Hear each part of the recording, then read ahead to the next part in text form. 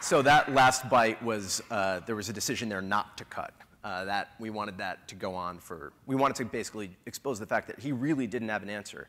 Throughout the film, there are a lot of moments where, you know, we sort of, somebody doesn't give an answer and we just cut out.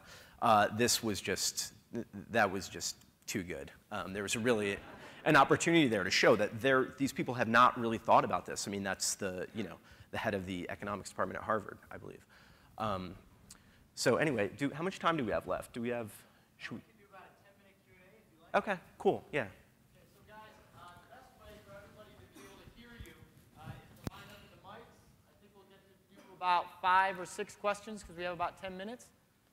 If you'd like to get up at the mic and ask Chad, that'd be great.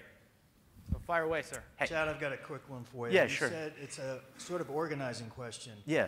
So you look at all the footage. That seems obvious, but I don't Yeah. always do it. Yep. The second question is, you said cut in half, and cut in half, and cut in half again. Physically, what are you doing? Are you physically creating a new bin and saying, now there's 50? Yeah, that's a great question. When I first watched the couple hundred hours, I'm transcribing, or I have the transcripts. I'm underlining what I think is good, what appeals to me as an audience, just purely. This is good footage, this isn't. I have sequences that contain the entire film. And obviously, Avid Final Cut can't take 400 hours in one sequence, so you have to break them up into sequences. What I physically, literally do is, let's say I have sequence 1.0. I'll duplicate it, I'll make it 1.1, and I'll cut it from 15 hours down to 7 hours. And you have to force yourself to make that decision.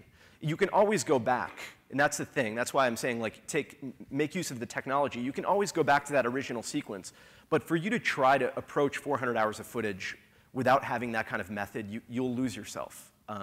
So it's just forcing your brain to make those decisions, and it's sort of stress-free.